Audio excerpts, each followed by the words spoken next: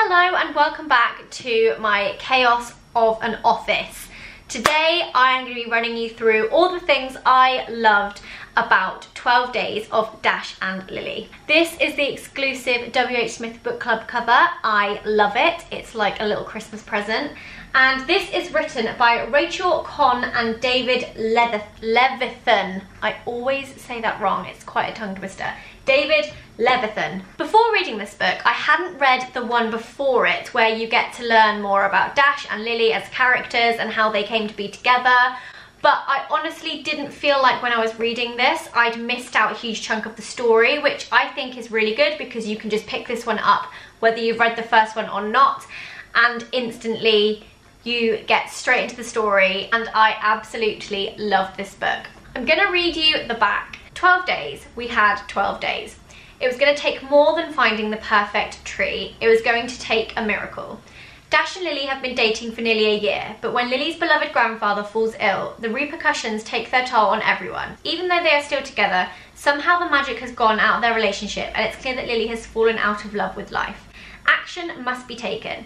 Dash teams up with Lily's brother and a host of their friends, determined to get Lily's groove back in time for Christmas. There are a couple of reasons why I picked this to go into my book club.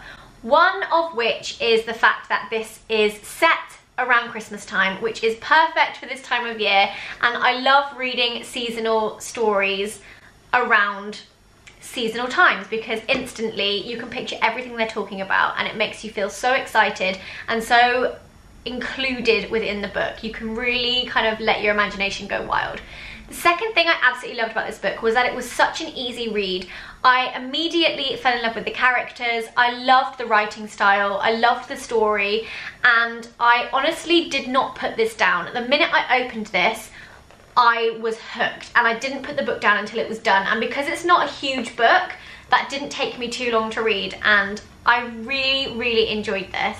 I feel like if you're reading this and you've ever been in a relationship and you've had struggles, but not because of a particular thing, whether that's someone that's been quite down or had issues themselves, it was quite real to read that in a character and within a couple, because I think it's quite common now to read and watch things where the two kind of main love interests go through this like whirlwind fairy tale romance, and actually the reality is it's not always like that. And I really liked this book for capturing those moments and making them feel so real, and the characters didn't feel young. Like, it was just a really nice way to portray difficulties in relationships that aren't necessarily because of one or the other doing something wrong. It also did have romance in it because obviously Dash's efforts to make Lily feel more Christmassy are so cute. Like, this properly tugged on my heartstrings, and I was like, oh, Dash is such a romantic, and I love it.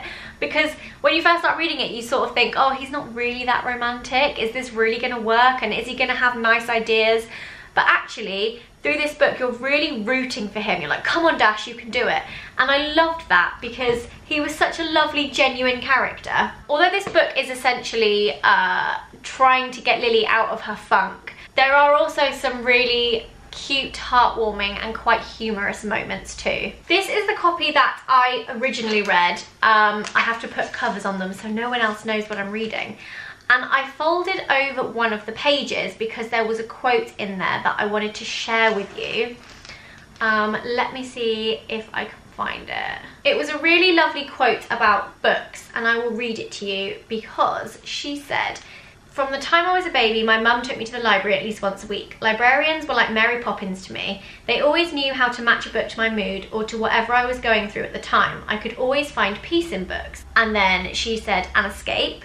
Escape, sure, but it wasn't so much about getting away as going to.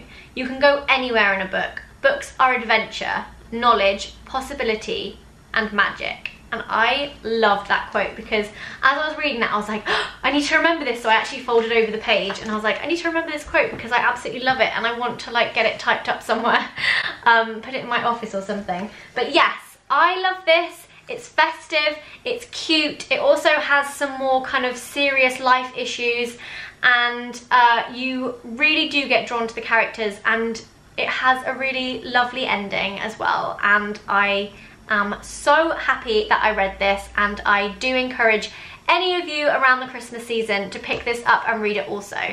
I'm also now going to be reading the first one to find out how Dash and Lily actually met, because so many of you have already told me that it's an amazing book, so I'm excited to give that a read as well.